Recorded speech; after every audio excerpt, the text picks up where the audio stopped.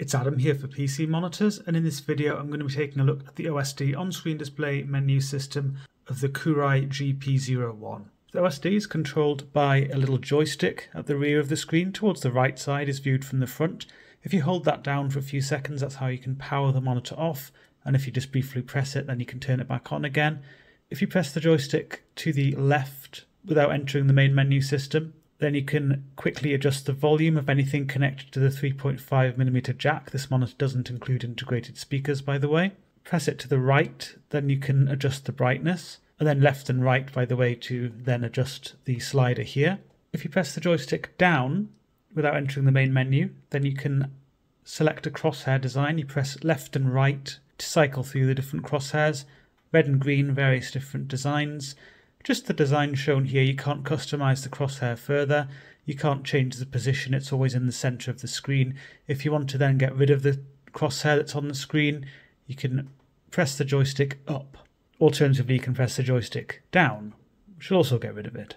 If you press the joystick up on its own when there's no crosshair on the screen or anything like that, then you can get into the main menu. You can also get into the main menu by just pressing the joystick when there's nothing else on the screen, in terms of the OSD, that is. So I'm not a huge fan of how they've laid this out. It has many different layers to it. So let's say I wanted to change the green color channel. I'd have to go to color temp here. You can press the joystick in to select that, or alternatively you can press the joystick in the down direction. You then have to select user, and then might have to go to green, and then you can move the joystick left or right to change the slider. But the fact you have to go so deep into the menu just to change something like that is, to be honest, not the best way of laying it out. There should really be all of this on the screen at once, so you can easily see everything and quickly change the thing that you want to change.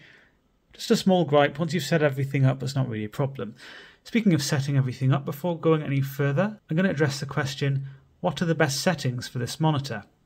By best settings, I mean the settings which I used in the review. According to my own preferences, they worked on my unit, and they worked according to the colorimetric targets which I go for in reviews. The best settings for everyone will be different depending on your individual preferences and also your unit. So these are just a suggestion. So the first thing to be aware of is the mode, so they're the presets of the monitor. I'd recommend standard, or standard as they've called it here, but it should say standard. The other preset, so let's say I select movie, that's really bright and it has a cooler tint. If I then go on to display, you'll see that brightness and contrast are grayed out. There is a DCR, dynamic contrast ratio feature, which you can turn on or off, or looks like you can, but if you change this either on or off, then it just goes back to the standard preset. It's the same for the others, FPS, RTS, they just make different adjustments. iSaver's a little bit different, so that again blocks out the brightness and contrast, but it's different in that the adjustments it makes are actually somewhat unique. Gives you a warmer look to the image. It is an effective low blue light LBL setting. You might like to use this for more relaxing viewing in the evening, for example, but the fact it knocks off the brightness control is a bit awkward, to be honest. That isn't really something that you should be blocking off when it comes to a setting that can help optimize viewing comfort, because everyone has their own different preferences in that respect. So again, for general use, I recommend standard. That gives you full flexibility. You can then go to display, and you can change the brightness. I had mine set to 78. That gets me around 160 nits, which is a target I go for consistency in my reviews, suits my lighting environment, etc. Contrast 50, that's the default. A few other settings I changed were in game mode. OD, overdrive, set that to normal. Well, that's what I'd recommend, at least for high refresh rates. If you are spending a lot of time and you're using VRR at lower refresh rates, or you're setting the monitor to a static 60 Hz, for example, I'd actually recommend setting the overdrive to off, because otherwise there's a lot of overshoot. It's very strong. Otherwise, though, yeah, normal, I'd say, works pretty well. FreeSync Premium, if you want to use adaptive sync, then you have to have this set to on. So that means you could use AMD FreeSync, or you could use NVIDIA's G-Sync compatible mode, for example. It does say when you enable FreeSync technology, flickers may be recognized in some gaming conditions. I didn't notice any flickering on this model with my RTX 3090. I think that's just a general thing that all KOORUI monitors probably say, and some of them probably do flicker. Certainly some of their VA models I'd expect to flicker during VRR in certain situations. So it's probably just a general message. It's not something to worry about. The other thing I changed in the monitor OSD was in color temp. Set this to user. And then you've got the red, green and blue color channels. Red I set to 50, which is the default in the user setting. Green is 48 and blue is also 48. So that's just what worked on my unit. Again, it's not going to be perfect for all units.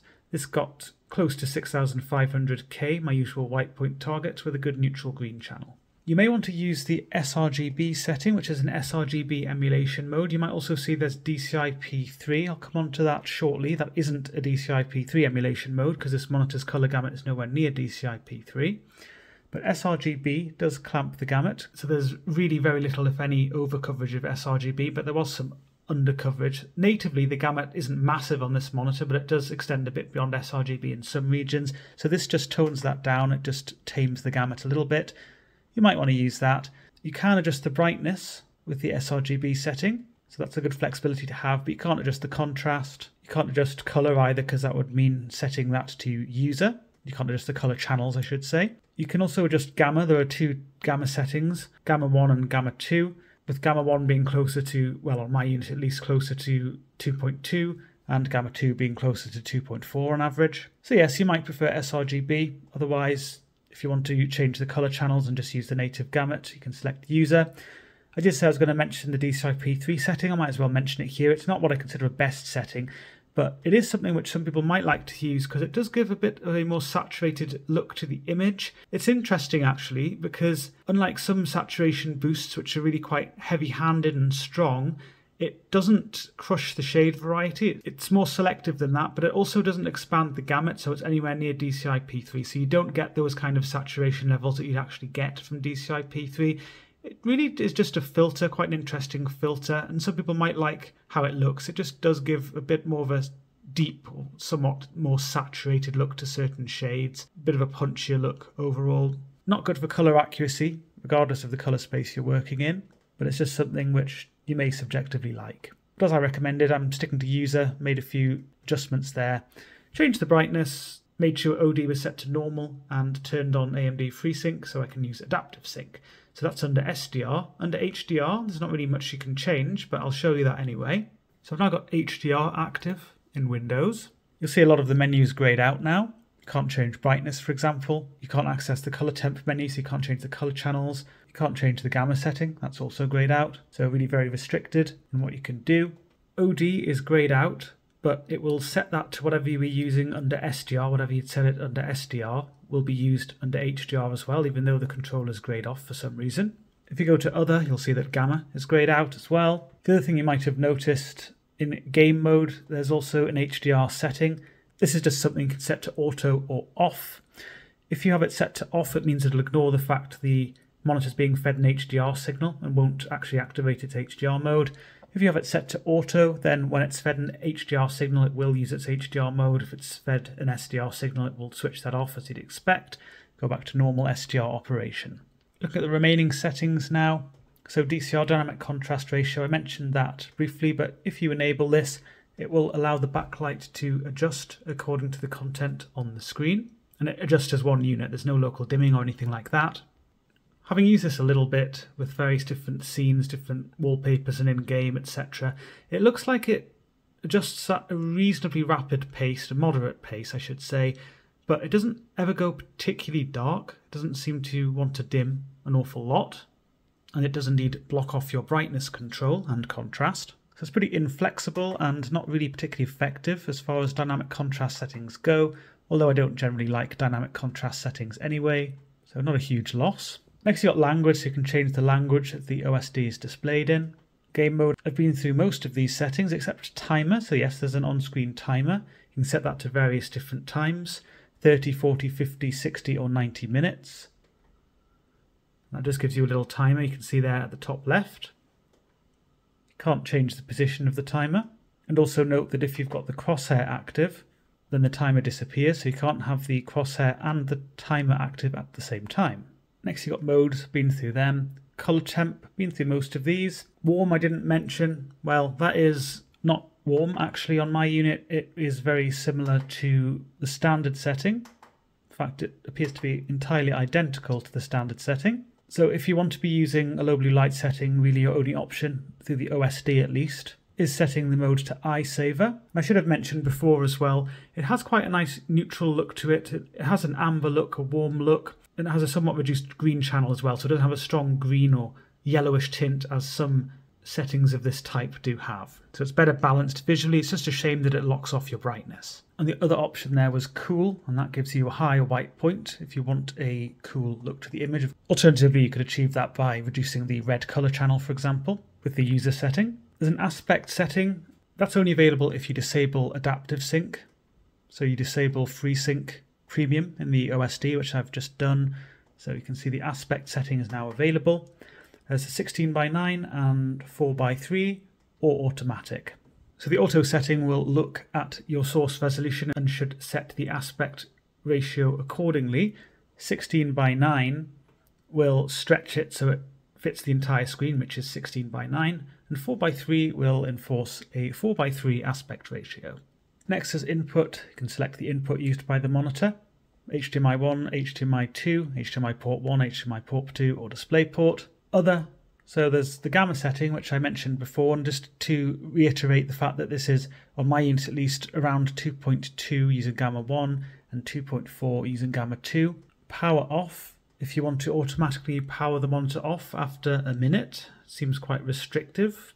Not sure why you wouldn't just turn it off yourself, but okay, you can do that. And volume, which is another way of changing the volume of anything connected to the 3.5mm headphone jack. And there's reset, which will allow you to reset everything to the factory default, which I don't want to do. So I mentioned towards the start of this video, I didn't much like the way that the menu has so many layers to it, so it could take a while to get to the setting you want. Another thing I don't like is that there's nothing showing the refresh rate and indeed the resolution that you're currently running. So it can be a little bit annoying. There's no indication that VRR is actually working on the monitor itself and doing its thing. There's no kind of frame rate display or refresh rate display. And because it doesn't display the resolution, sometimes it can be a bit confusing as to whether the GPU is handling the scaling or whether the monitor is handling the scaling if you're running at a non-native resolution. Although the giveaway, if you're a PC user with an NVIDIA GPU, so I've got full HD 165Hz selected, and I've got it set to no scaling, perform scaling on display. So it's going to try and use the display scaler to handle the scaling where possible, except the monitor doesn't support scaling at 165Hz or 144Hz. So there's no scaling going on, or really it's the GPU doing one-to-one scaling more accurately. So they're in the PC resolution list. If, however, I look at the Ultra HD SD list, the monitor does support scaling here, so up to 120Hz. It should now fill the screen up completely because the monitor's scaler is taking over and doing its thing. So anyway, that is all there is to the OSD on-screen display menu system of the KOORUI GP01. Be sure to check out the full review, and there's a link to that in the description of the video, alongside information about how you can support the work that we do. Be aware that liking the video, subscribing to the channel if you haven't already, they are nice ways of showing your support.